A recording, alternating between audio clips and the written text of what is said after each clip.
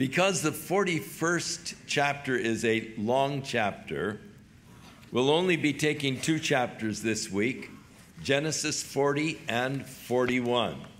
So we encourage you to read those over and read through the whole Bible. Join with us then on Sunday evenings as we go through the whole Bible, beginning now in Genesis, this week, chapters 40 and 41. This morning, we'd like to draw your attention to the 41st chapter, verse 51.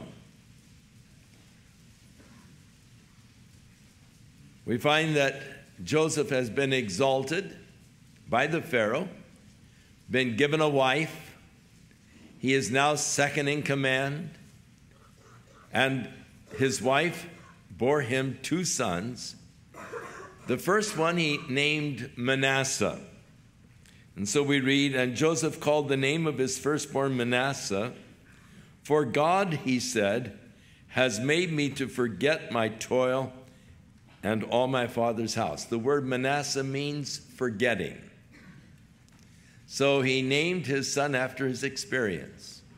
God has helped me to forget all of the pain, the sorrows, the suffering in my father's house, and the afflictions that I've gone through. The second he called EPHRAIM. For God, he said, has caused me to be fruitful in the land of my affliction. EPHRAIM means fruitful. So naming the two boys after his present condition, God has caused me to forget all of the pain and the hardships that I went through. And now God has made me fruitful. Joseph endured many trials. Can you imagine what it must have been to be the youngest of 11 boys and having the 10 older brothers hating you? Can you imagine all of the pain that siblings can bring on you? The lies that they tell, the misery that they put you in. It must have been a difficult thing for Joseph to endure, the hatred, the anger of his 10 older brothers, the taunting, the teasing that must have gone on. His brothers hated him enough to kill him. In fact, when they saw Joseph coming to them in the fields, they said, let's kill him. His oldest brother, Reuben, said, oh, we don't want to get our hands bloody. Let's just throw him in this pit. Let him starve to death. And Reuben's idea sort of prevailed, and so when Joseph came to them, they treated him roughly, took off his coat of many colors, threw him in the pit, and then ignored his cries.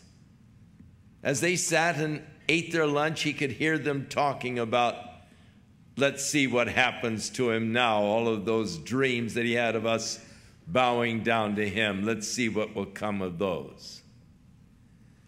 And then he heard them as they sort of changed conversation, as they saw some merchantmen approaching on camels, heading towards Egypt. And one of the brothers said, why don't we sell him? We can probably get some money for him, and he'll be sold as a slave in Egypt. Let's bargain with these guys. And he heard his brothers bargaining as they agreed to sell him for 20 pieces of silver to these merchantmen heading towards Egypt. And as Joseph is bound and is being taken to Egypt, he pleads with his brothers. They see the anguish of his soul, but they are so embittered against him, they close their hearts to his cries. And Joseph is taken to Egypt. There he is put on the slave market. He is purchased by a captain of the Pharaoh's guard named Potiphar. And Potiphar came to trust Joseph because he was very honest, he was very astute, and he put all of his affairs in Joseph's hands. So he didn't have to worry about anything of the family affairs. Joseph managed so carefully, so well. However, a problem arose because Potiphar's wife cast her eyes upon Joseph and decided that she was going to seduce him. And she daily was inviting him to come into her bed. And Joseph steadfastly refused her seductions. But one day he was alone in the house. The servants were gone. And so she decided that she was going to force her intentions on Joseph. She grabbed hold of him and she said, "Come to bed with me." And he freed himself from her clutches, but she held on to his robe, but he left it in her hands and fled from the house. Being scorned, she began to scream. As the servants came in, she said, "Look what that Hebrew did that my husband brought into the house. He attempted to rape me. He had taken off his robe and was trying to rape me. And as soon as I screamed, he fled, and I still have his robe." When her husband came home from work that night, she repeated the story to him. He became very angry with Joseph and had him thrown into the king's prison, where the king's prisoners were kept. Now, how long a period of time that Joseph was in prison, we do not know.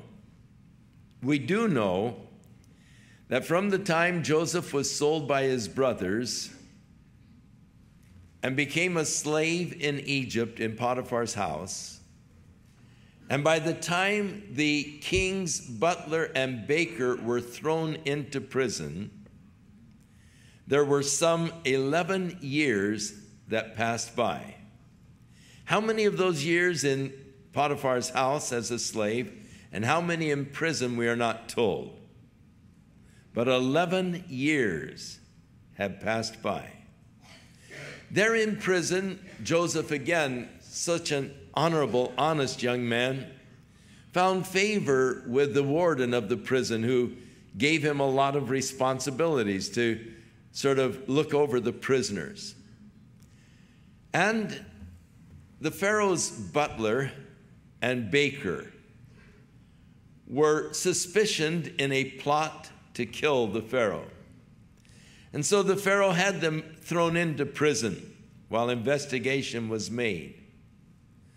One day, as Joseph came into the cell with the butler and the baker, he saw that they were looking rather depressed, downcast. He said, "What's your problem, fellas? How come you look so downcast?" They said, "Oh, we've had these dreams and we don't have anybody to interpret them." And Joseph said, "Well, don't interpretations belong to God? Tell me your dreams." So the butler said, "Well, I had a dream, and I took 3 grapes and I pressed the juice of the 3 grapes into a cup, and I bore the cup to the Pharaoh." Joseph said, "Well, that's great. The 3 grapes are 3 days. In 3 days, you'll be exonerated and you'll be serving the Pharaoh again."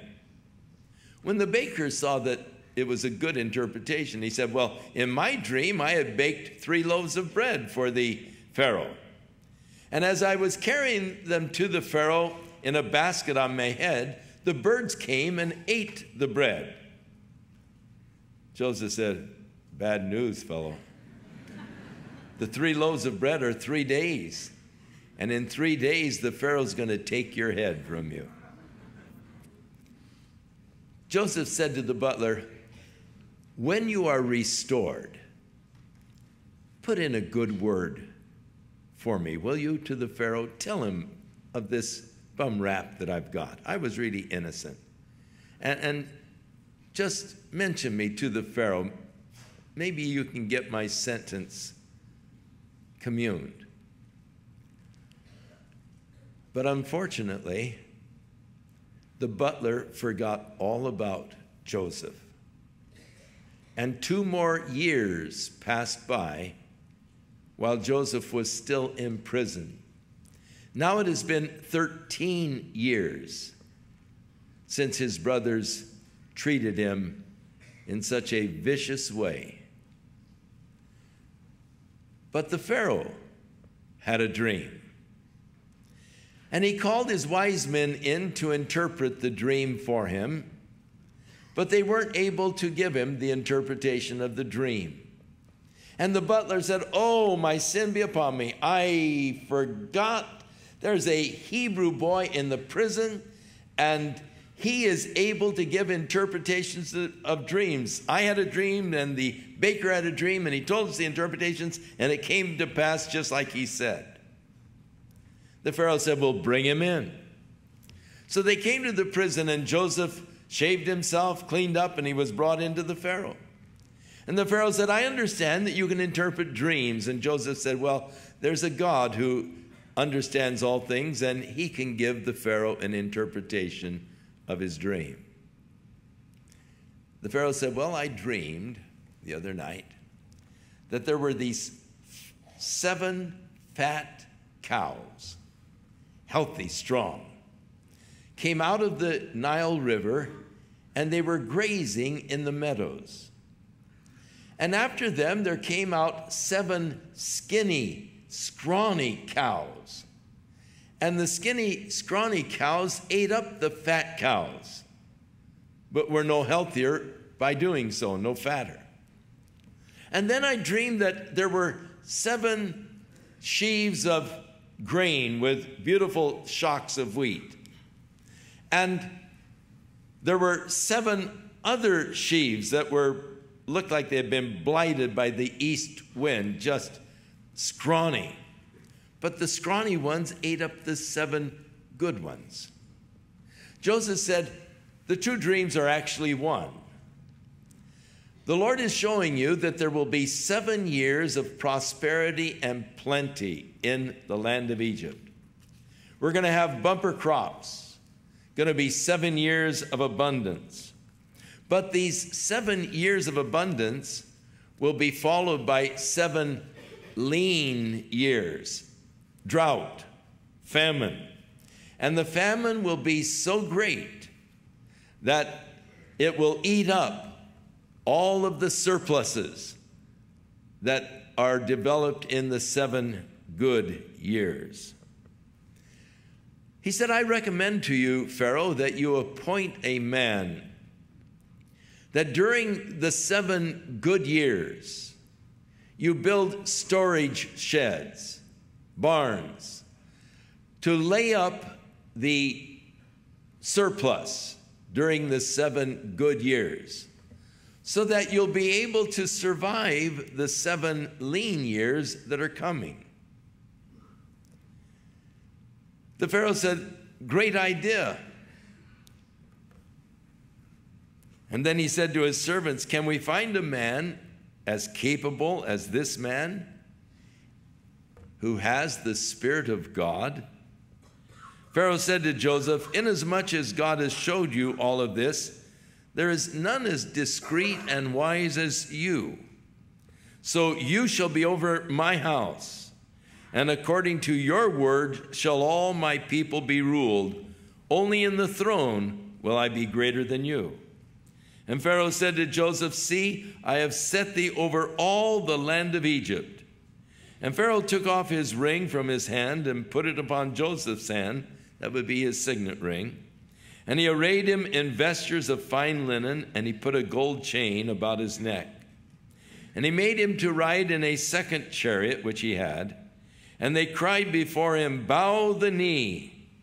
And he made him the ruler over all of the land of Egypt. Joseph at this time was 30 years old. The Pharaoh also gave to him a wife who bore him these two sons. The first he named Forgetting. Now in this time of great exaltation, second ruler over all of Egypt, God in the prosperity and in the blessings, he said, has caused me to forget those painful years that I went through. And God has now made me very fruitful. So he called the second son fruitful, EPHRAIM, because God has made me so fruitful. As we look at the life of Joseph from this vantage point, we can now see that the Lord's hand was in all of the adversities that Joseph faced. Those even bad experiences, God's hand was behind it all. God knew years ago that there would be a 7-year famine period that would just devastate all of that area. And because of Jacob and his family, God wanted to preserve them during this time of famine. So God caused the brothers of Joseph to conspire to sell him to the merchants heading toward Egypt, to sell him for 20 pieces of silver as a slave. God caused Potiphar to purchase Joseph there in the slave market. And God caused Potiphar's wife to try to seduce Joseph and to cry rape when she failed, so that Joseph was thrown into the king's prison because Potiphar was one of the officers of the Pharaoh. God caused the butler and the baker of Pharaoh to be thrown into the prison so they could meet Joseph. God caused the butler to be exonerated and returned to his duties of serving the Pharaoh. God gave to Pharaoh the dream 2 years later, and the butler again 2 years later remembered this Hebrew boy in the prison that he had forgotten all about. Had the butler immediately recommended Joseph to the Pharaoh, and the Pharaoh released him, he probably would have headed right back home to his father Jacob and his brothers.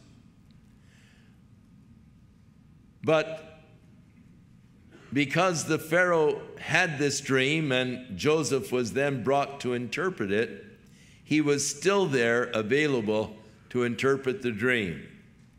And because God gave to him the interpretation of the dream, suddenly Joseph is highly exalted and he is given a place in Egypt second only to the Pharaoh. Blessed beyond measure. Now forgetting all of the hard, difficult experiences because of the glory of the position that he now has. Enjoying his wife and his boys, he's been blessed above measure. He has discovered that all things work together for good to those who love God and are called according to his purpose. All of the past pains are forgotten. The seeming tragedies, he sees that they were all a part of God's plan. Looking back, as the hymn we sang, all the way my Savior leads me, what have I to ask beside? And looking back, he could see that God's hand was in each one of these experiences, though at the time that he was going through them, they seemed devastating. They seemed so tragic.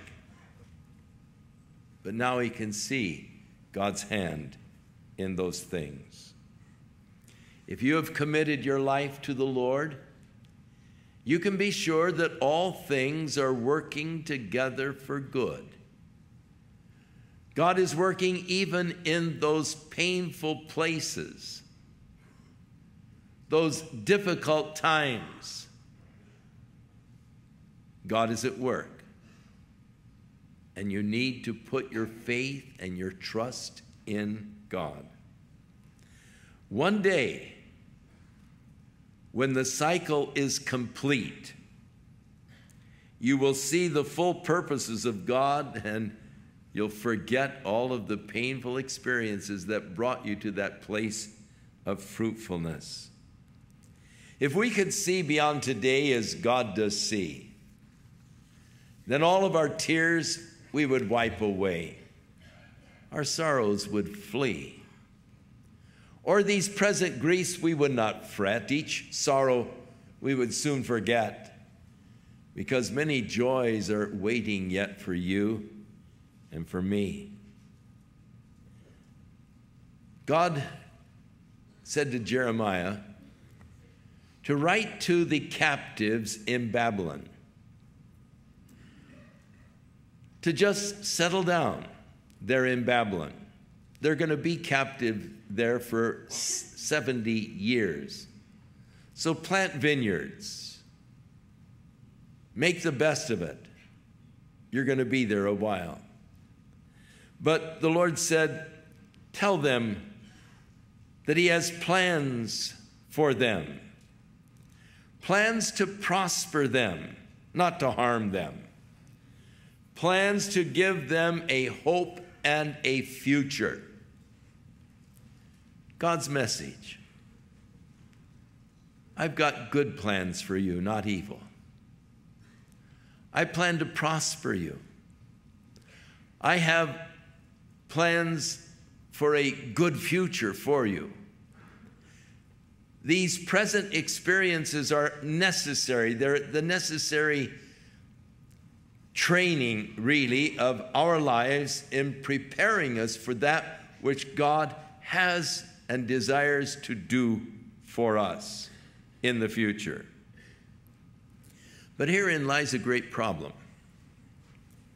So many times as we are going through these difficult, painful experiences in life that we can't understand, Satan so often takes advantage of our lack of understanding and of the painful experiences to convince us that God doesn't care, that God doesn't love us.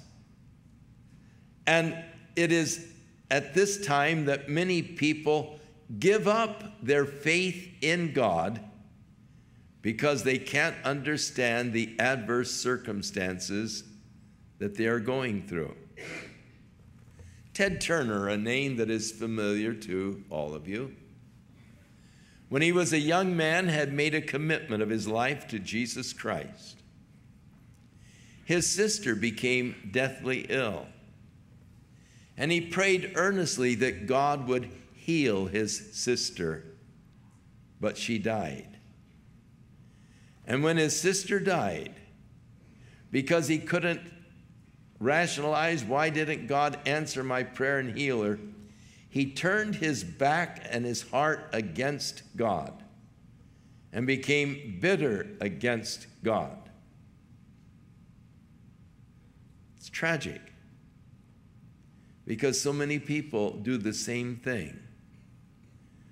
Coming against the circumstances that we do not know and we do not understand, oftentimes people turn their back upon God and they never then see the good plan that God has, even in the adverse circumstances. And that is a tragedy indeed. Job said, "The Lord knows the way that I take." And of course, talk about a guy who went through all kinds of calamity. Job sort of is the king of calamity. And he said, "The Lord knows the way that I take. And when I am tried, I'm going to come forth as gold. We read at the end of the book of Job, at the end of the life of Job, so the Lord blessed the latter end of Job more than the beginning.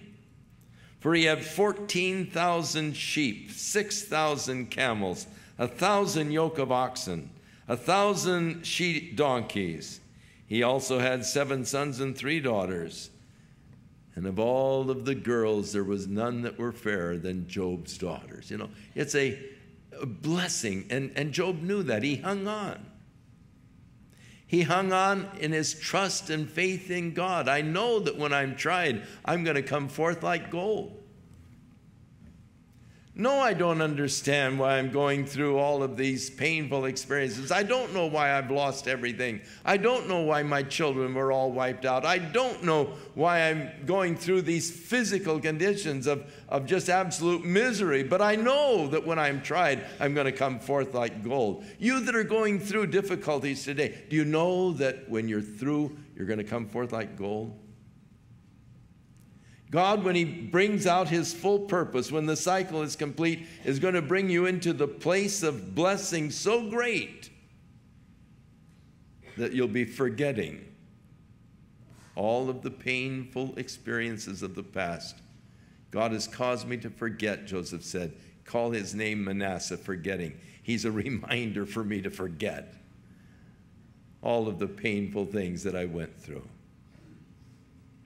The second son, oh, call him fruitfulness. Look at how God has blessed me, how fruitful my life has become. If we could see, if we could know, we often say. But God in love a veil does throw across our way.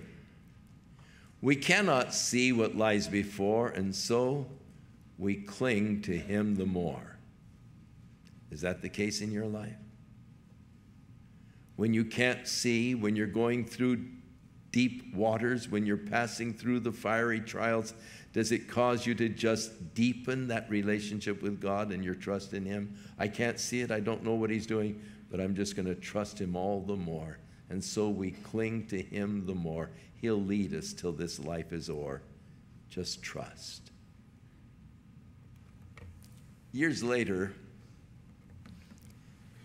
when Jacob, Joseph's father, died, the brothers then panicked. They felt that now he's going to get even with us for those dastardly things that we did to him when he was growing up. And so they went in before Joseph. They bowed themselves in obeisance to him and pleaded for mercy. And they volunteered to become his slaves, just spare our lives. And Joseph said to them, fear not, for am I in the place of God? I know that you thought evil against me, but God intended it for good, in order to bring to pass, as it is this day, to save his people alive. I know that your thoughts, your heart was wrong. You were intending evil for me, but God was overruling, and God meant it for good. God wanted to save his people alive. He could look back now that the cycle is complete, now that the picture is complete. He can see now the hand of God and the purposes of God being wrought through the hard, painful experiences of life. I've often said that one of the advantages of being as old as I am, the picture is almost complete. And I can look back and I can see those painful experiences, those great disappointments, those times of sorrow, times when I was discouraged, almost ready to give up. Now that the cycle is just about complete, I can see God's hand in all of those things.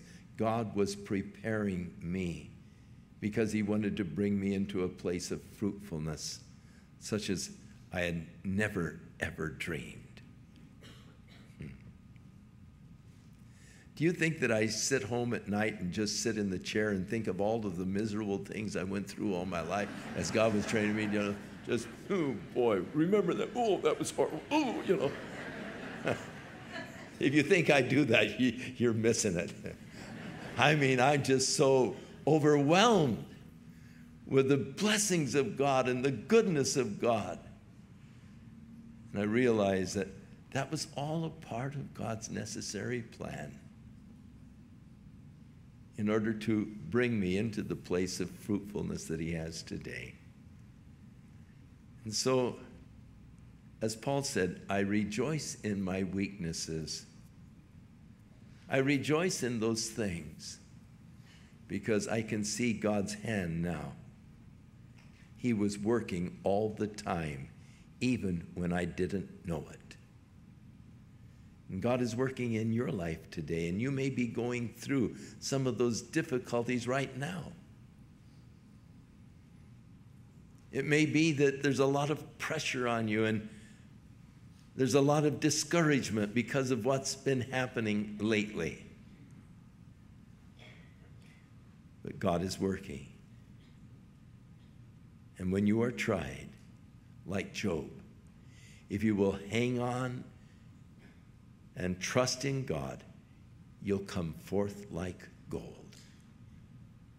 Let's pray. Father, we thank you for this beautiful illustration of the text that says all things work together for good to those who love God.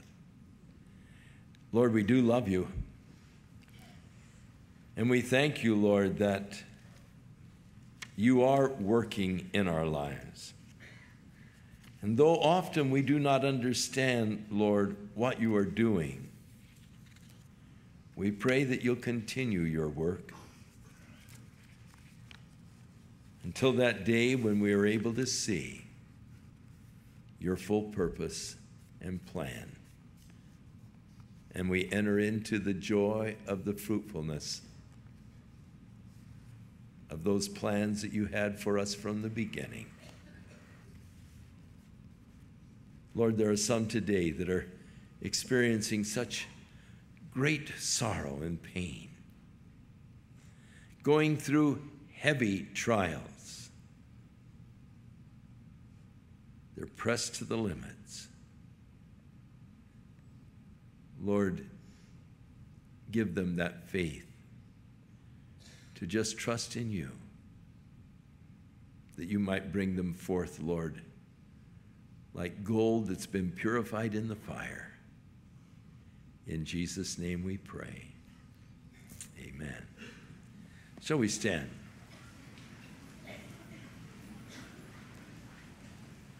The pastors are down here in the front this morning to pray for you. And if you are going through a particularly difficult time, I would encourage you to come on forward as soon as we're dismissed.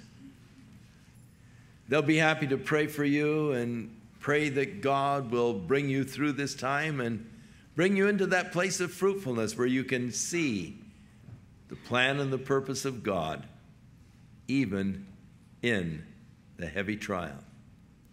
And so I would encourage you, come and be prayed for.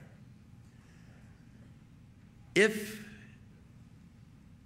you are not following the Lord Jesus Christ, you can't have that comfort. You can't say, well, it's all working together for good. It could be working together for disaster. Could be that God's setting you up for the big fall. The promise, all things work together for good, are to those that love him, and maybe you'd like to get on his side.